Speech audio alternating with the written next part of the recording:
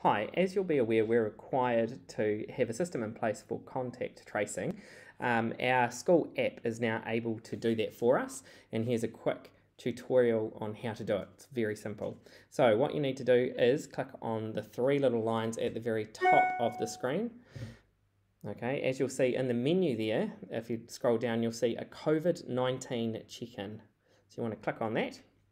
Now I've already tested this out, so it's already saved my name and contact phone number and my email address. The next bit is just to put a reason for the absence, and so what we'd like you to put in there is your child's name.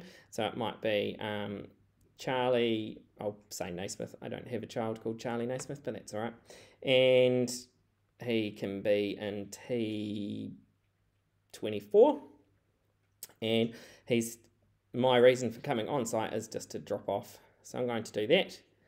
And then we just click on the check-in at the bottom. And now it's come up with Rob Naismith has checked in at 11 minutes past 12. And all you need to do now is just go past one of our staff in the hall,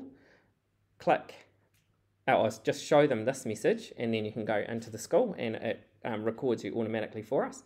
And then when you come to leave, all you need to do there is just click on the check out button once you've left the premises, and then it comes up with check out. You just click continue and you're done, and it's as simple as that.